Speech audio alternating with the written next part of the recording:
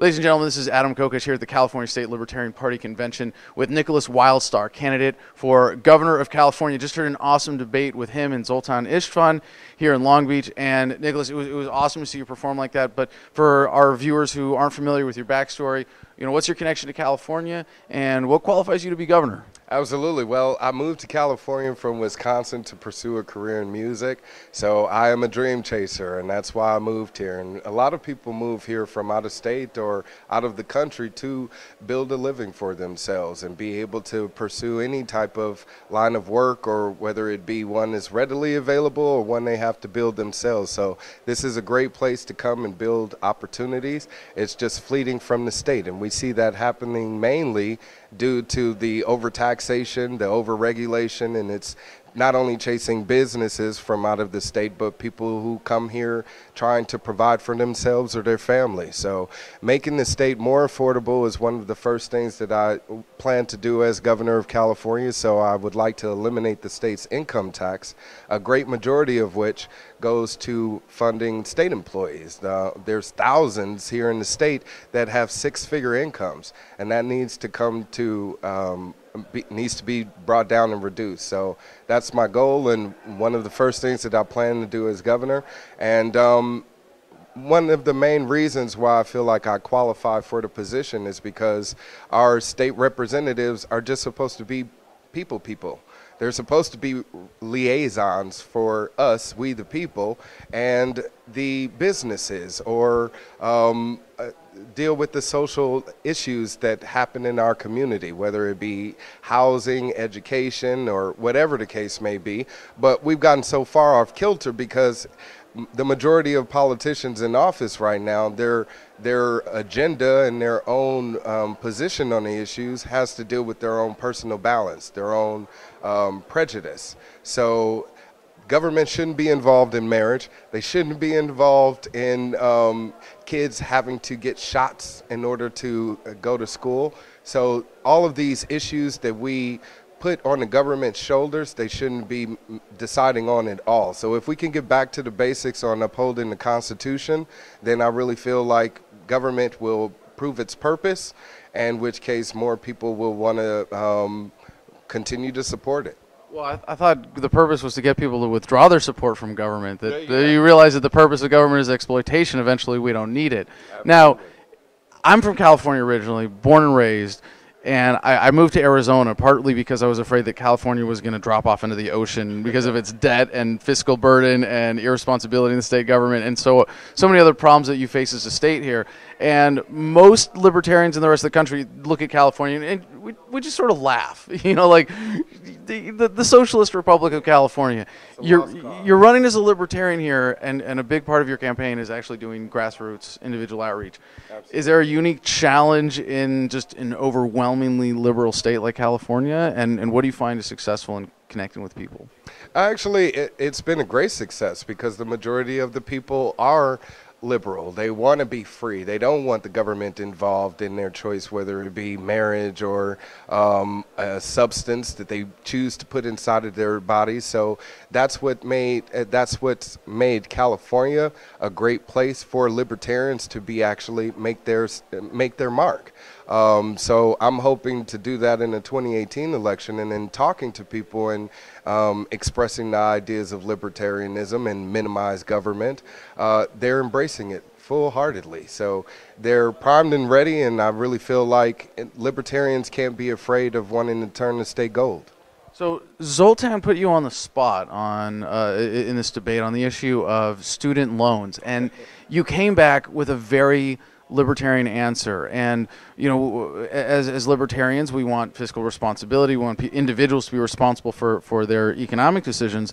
But the way you talked about student loan forgiveness, essentially, or I think you use different terminology to make it more actually in line with libertarian principles. But that was a really refreshing take on it, based on the idea of the loans being fundamentally fraudulent. Why do you think student loans are fraudulent, and how is it an appropriate libertarian promise to say we're going to wipe this debt off the books? Well, I've worked in financial management for the past 4 or 5 years before running for governor, and that was one of the things that I did, was help people that were struggling to pay their student loans, pay their credit card debt or their mortgage debt.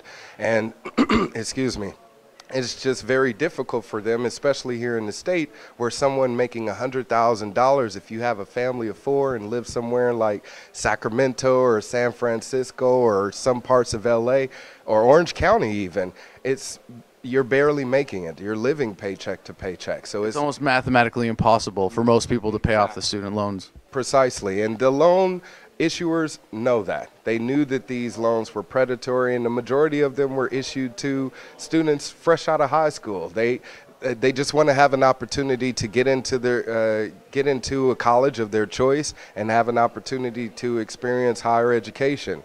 However, they're not reading the fine print. So there's an element of deliberate deception that you think would disqualify those as legitimate debts. Exactly, and this has already been proven through investigations into companies such as Navient, who's being sued right now for the federal government for fraudulently inflating these loans that they're issuing to borrowers. So my goal as governor is to reduce the amount of debt in the state. So one of the first things that I will do will be auditing the state's finances, and if I come to find out that these loans have been fraudulently issued, which I'm pretty confident will be proven, then I will let the people of the state know that that debt will be discharged and the issuers of those loans will be held accountable.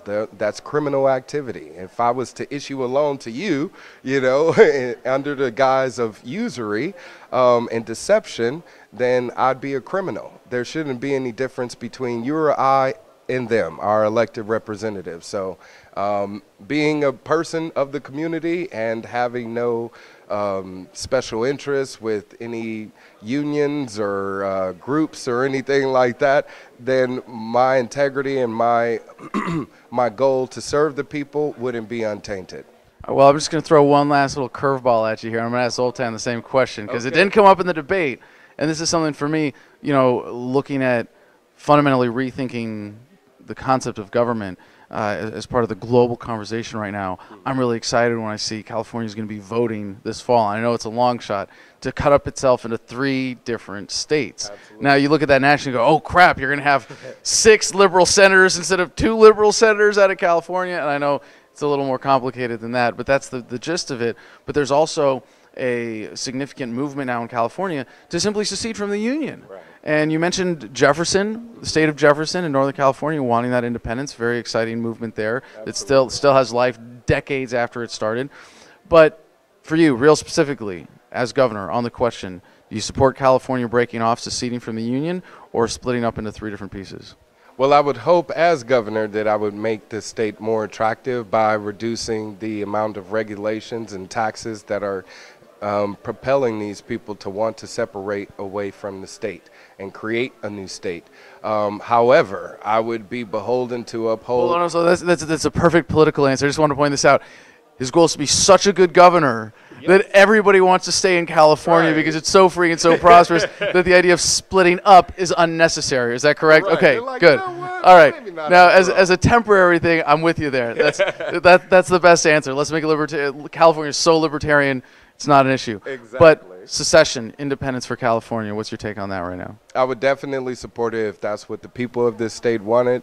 The reason why the Jefferson initiative has picked up steam is because they issued the proper documentation, their Article 4, Section 3 request to the Senate here, and they denied it. So the legislative body pretty much refused the people of the state an opportunity. We don't want to lose the tax revenue. Exactly. So now that case is being argued in federal court, and if it ends up a Supreme Court case, could end up being one of the dominoes that starts this effect to where every state in the union will choose to break off and create more states. So I think it'll be a benefit for the people of California as well as the country. We'd have a 51st state and one that would more than likely being the true idea of what our nation's founders intended for this country, opposed to what we have now, a tyrannical, overbearing, authoritarian government that wants to control every facet of our lives. We need to stop the nanny state and bring back more autonomy. Nickolas Wildstar, ladies and gentlemen, what's your website, sir?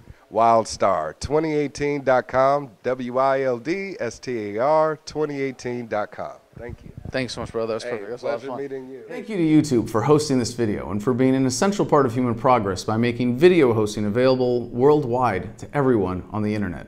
However, the next phase in human progress is here with Steemit.com and their video hosting alternative blockchain-based solutions, including DTube. And you can find that through Steemit.com, as well as my own page there at Adam Kokesh. This is a decentralized blockchain-based social media network that pays you fairly for your content.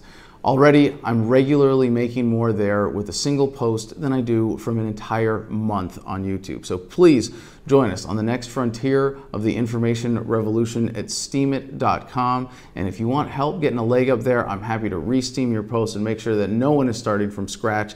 Just email me one of your favorite posts at adam@thefreedomline.com and we'll share it on my feed.